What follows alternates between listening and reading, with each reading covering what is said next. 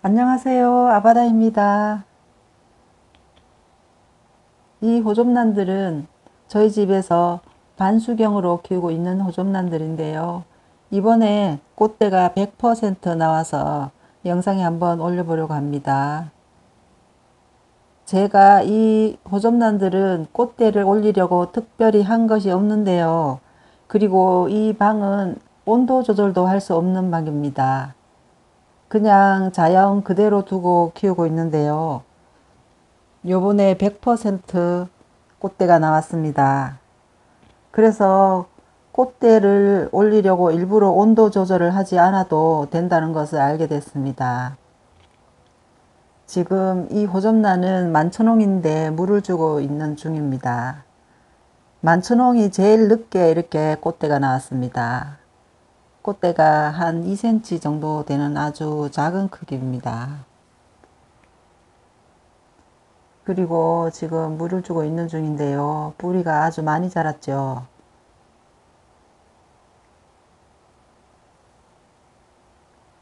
뿌리가 생장점 살아있는 뿌리들이 여러 개가 있습니다. 색깔이 연하게 길게 쭉쭉 뻗은 뿌리들이 반수경으로 바꾼 뒤에 새로 나온 뿌리들입니다. 이 호접란도 만춘홍인데요. 반수경 재배로 키우는 호접란들 중에서 꽃대가 제일 늦게 나왔습니다. 꽃대를 보시면 아주 작은데요. 길이가 한 2cm 정도 됩니다. 아주 귀엽게 생긴 작은 꽃대입니다. 그리고 이 호접란은 미니 호접란인데요. 미니 호접란이라서 꽃대도 아주 가늘고 작습니다. 크기가 지금 한 7, 8cm 정도 되는 크기입니다. 자먼지 응애 때문에 잎이 별로 깔끔하지가 못한데요. 그래도 이제 괜찮아지고 있습니다.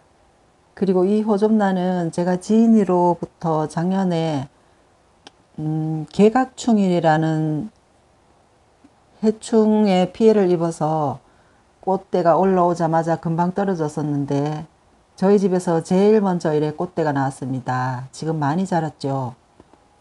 보시면 꽃망울이 10개 이상 되는 것 같습니다. 이 꽃이 제일 먼저 필 것 같아요. 반수경 재배 중에서. 꽃대 색깔을 보니 빨간색 계열의 꽃이 필 것 같습니다.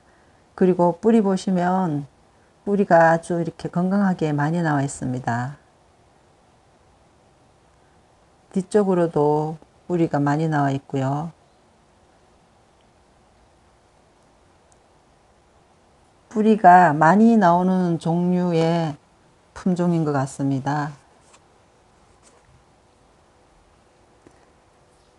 그리고 다음 호접란은 비바체인데요. 비바체도 보시면 뿌리가 아주 건강하고요. 꽃대도 튼실하게 이렇게 나와 있습니다.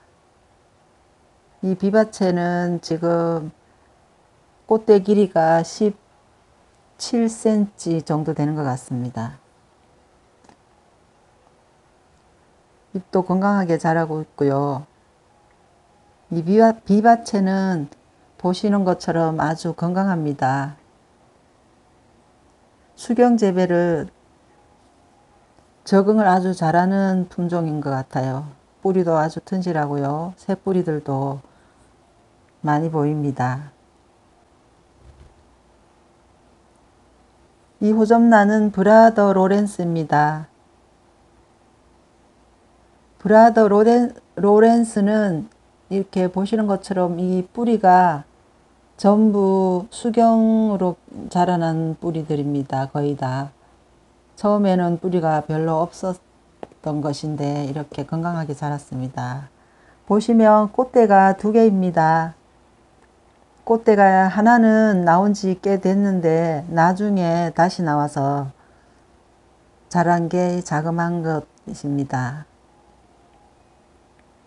그리고 잎을 보시면 색깔이 이렇게 노란색으로 보이고 복판에 동그랗게 상처가 패인 자국이 나지요.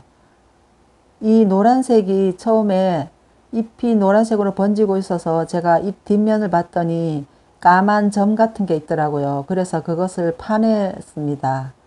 파내고 난 다음에 색깔이 노랗게 변하는 게 멈춘 것 같습니다. 그리고 이 호접란은 하얀 공작입니다. 미니 호접란. 잎을 보면은 알 수 있는데요. 잎이 동그랗게 생겼습니다. 그렇게 길지는 않고요. 꽃대도 한 17cm 정도 되는 것 같습니다. 꽤 많이 자랐습니다. 작년에도 꽃을 예쁘게 피웠었는데요. 이번에 또 꽃을 피웠습니다. 아주 건강하게 잘 자라고 있고요. 뿌리도 아주 건강합니다.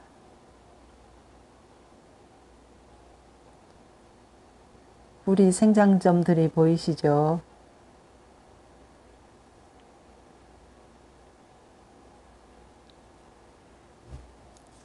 그리고 다음 호접란인데요. 이 호접란은 이름은 잘 모르겠고요. 여기도 꽃대가 제법 자라 있습니다.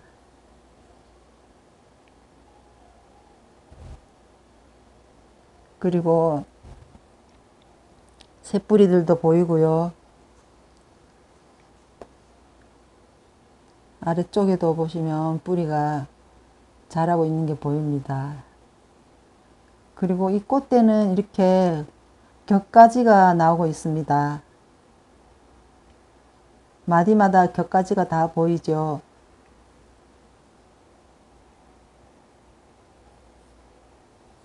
그리고 다음은 아주 튼실한 뿌리를 가진 호접란인데요. 보시면 뿌리도 색깔이 짙고 꽃대도 색깔이 짙습니다. 뿌리 아주 튼실하죠.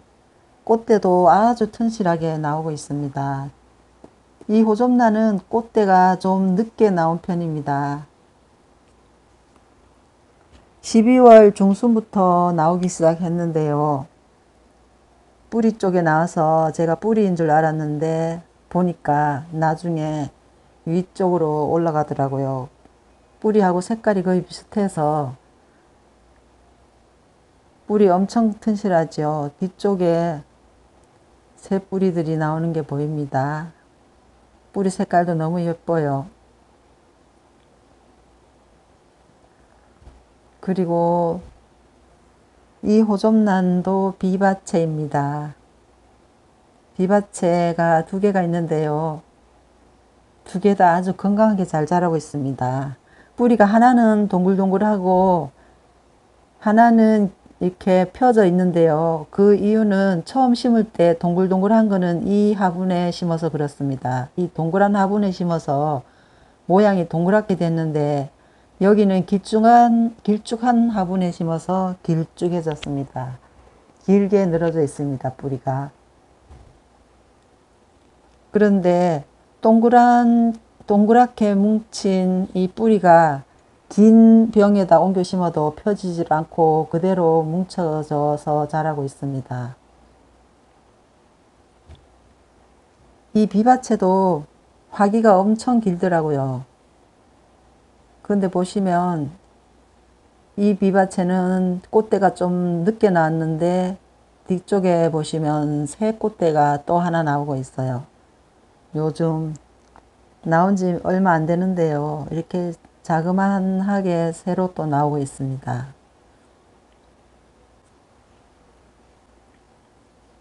그리고 다음 호접란인데요.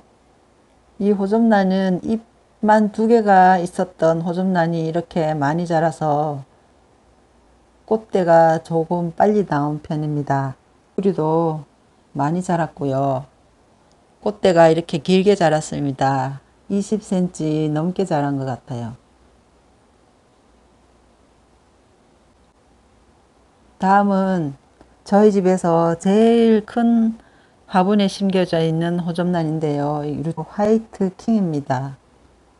화이트 킹인데 지금 꽃대가 50cm 넘습니다. 길이가.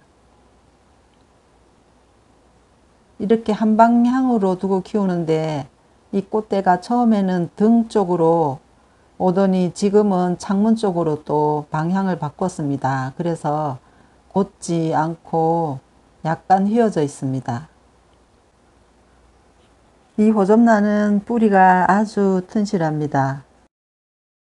지금까지 반수경으로 키우고 있는 호접란들 꽃대 올라온 모습을 보셨는데요. 지금 한창 자라고 있는 꽃대들이 아주 연약해서 부주의를 하면 부딪혀서 자칫 부러뜨릴 수도 있습니다. 뿌리에 스프레이를 할 때나 물 줄 때는 옆에 있는 호접란과 부딪히지 않게 앞쪽에 있는 것을 내려놓던가 넓은 곳으로 옮긴 후에 공간 확보를 한 다음에 해주는 것이 안전합니다.